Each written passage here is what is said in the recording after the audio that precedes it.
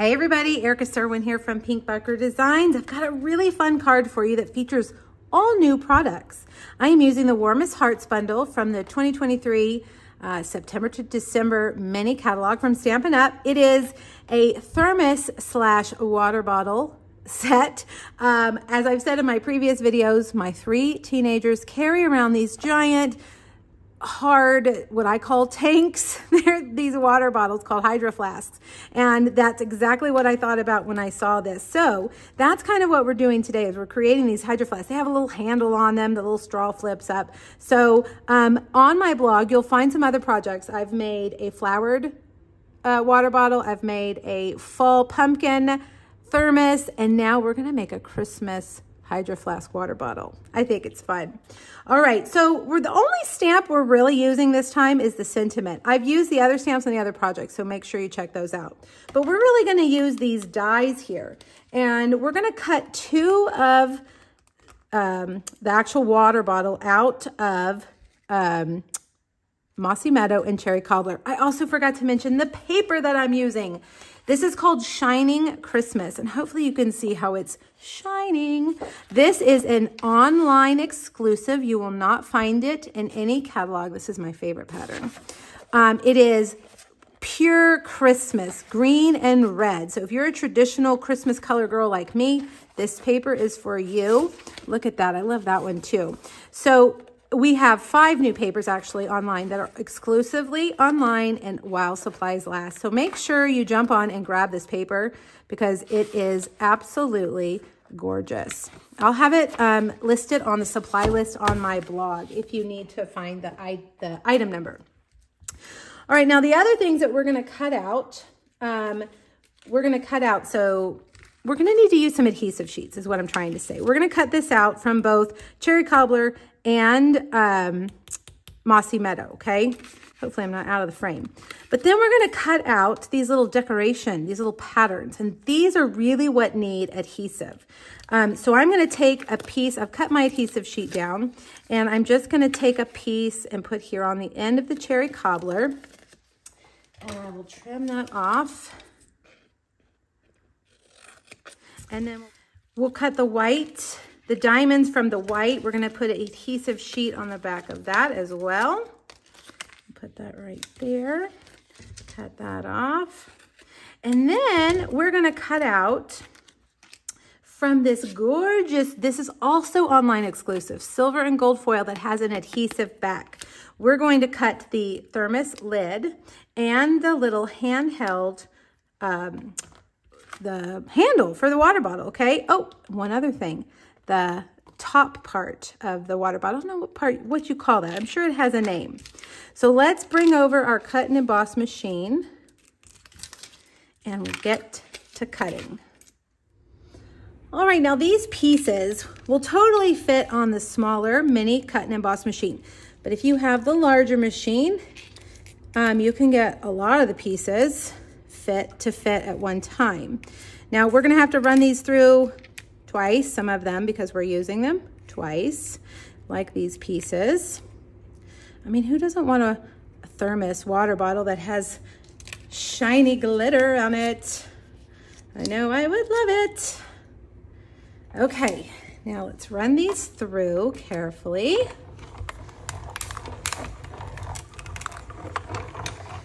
Okay, here's one set of things. We've got our thermos, we've got our grid decoration, we've got our diamond decoration, and then we need to cut these out too. These all need to be cut out twice. Now, if your little pieces stick like mine, just take your pick tool, pop that through, it'll come right out, and then we'll run that through again, and we need a Mossy Meadow water bottle as well.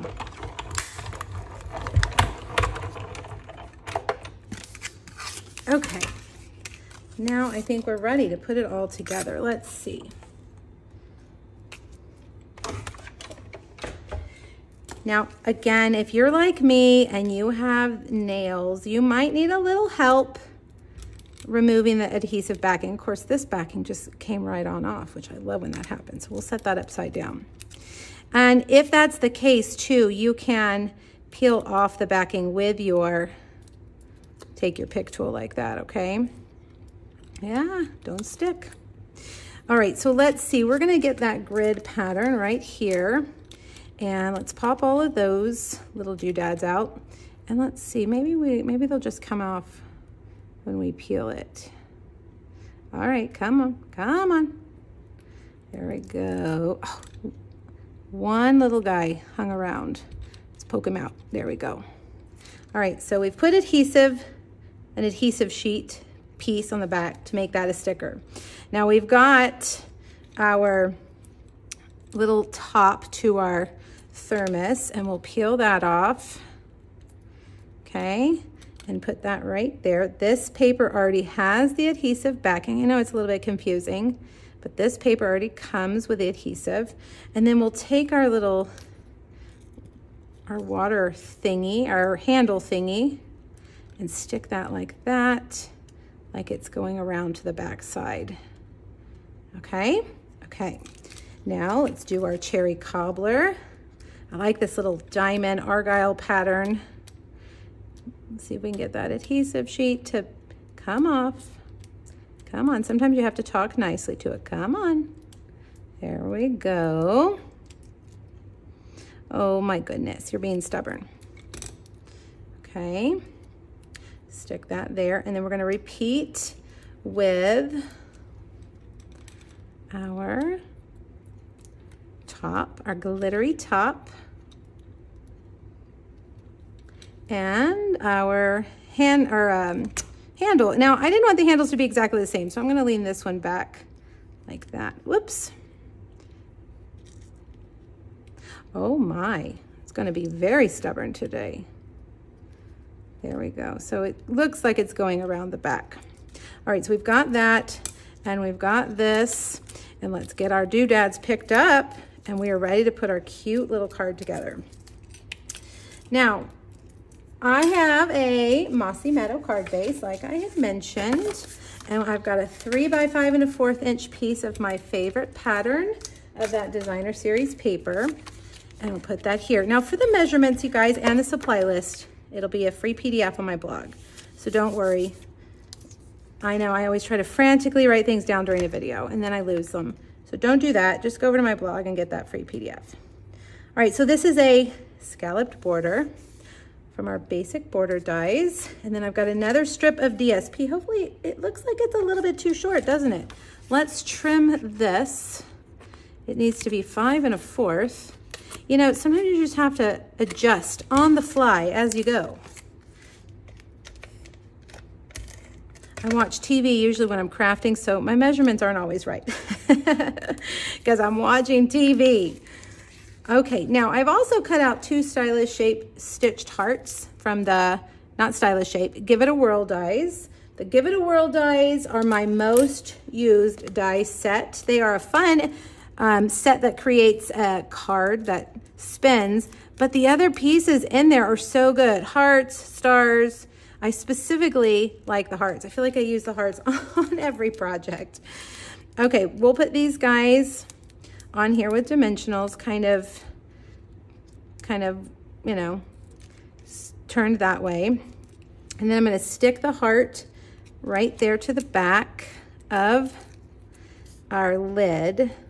But I'm not going to use the adhesive on that. I want to pop these up. So I'm going to put dimensionals right there in the middle. So you could even leave the backings on them, I guess, if you want. All right, we'll put that there and that there. Might need to go out a little bit more. This is a stylish shape. Nope, I keep calling everything stylish shape, don't I? Contour scallop dies, rectangle. Another die set I use, what seems like daily. All right, we're gonna put that right in the middle. And then last but not least, we're gonna stamp our sentiment on a piece of basic white in a cherry cobbler, just right here. And I just really want it to frame the words. Okay, so then grab your trimmer, Mine is buried, of course. And just slice it off. You can see last week's project there. Slice it like that. Now you could, of course, cut the piece ahead of time and stamp it. These are photopolymer. You can see straight through them, so it makes it a little bit easier to stamp straight. So whichever you prefer. All right, and then we're just gonna put this right across like that. You warm my heart. How fun.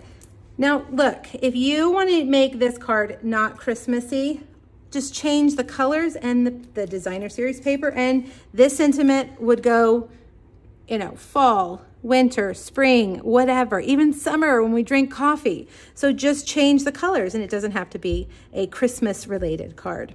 All right, you guys, thanks for joining me. Click the link here on YouTube, hop over to my blog, grab that free PDF, check out the other, I have 4 total Warmest Hearts projects, and let me know if you have questions.